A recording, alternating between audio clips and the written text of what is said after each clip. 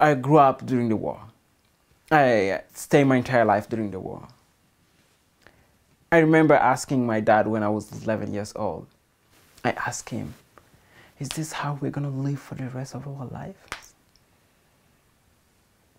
And he did not answer me because he don't know, and he can't tell, because like he was not gonna say no, we're not gonna be like this in the rest of our life, because there was bombing every day, there's ground attack all the time, and he had been through this almost his entire life. So he cannot tell me that this is not how we're gonna be.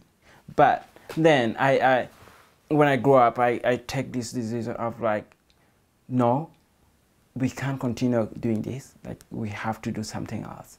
Like, because it's too much. It has been going on forever. I worked for Nonviolent Peaceforce about 3.5 years, between 2011 to 2014, in South Sudan. I worked in different states.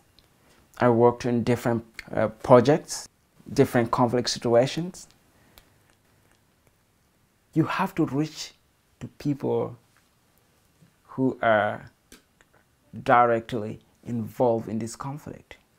You have to reach the most affected people, because if you don't reach them, for example, if you say, okay, I will go to the government, and government from this side and government from that side to solve this conflict will not be solved. Because these people on the grassroots level, they're the most who were directly affected. They were the one whose like relatives were killed. So they will still go and, you know, kill people from the other side. But we reach to both the government level and the grassroots. So we talk to them. We give them the tools to solve their own conflict. And that would be, the tools would be going and talking to these people. It is scary. It is hard. You cannot do it, because if you cross there, they will kill you.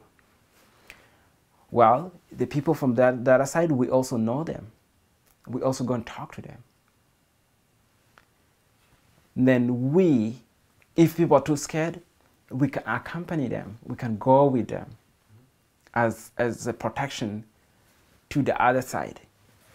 Because we're there, present, we're there, and those people knew us, then they will be like, okay, this is something that maybe we should do. Like, okay, nobody should bring guns or nobody should do anything, because these are Nonviolent Peaceforce people that are coming here. Then they will eventually end up like talking to one another.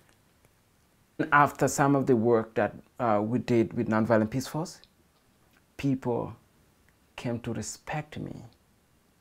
Today, I would say I have a voice in my community.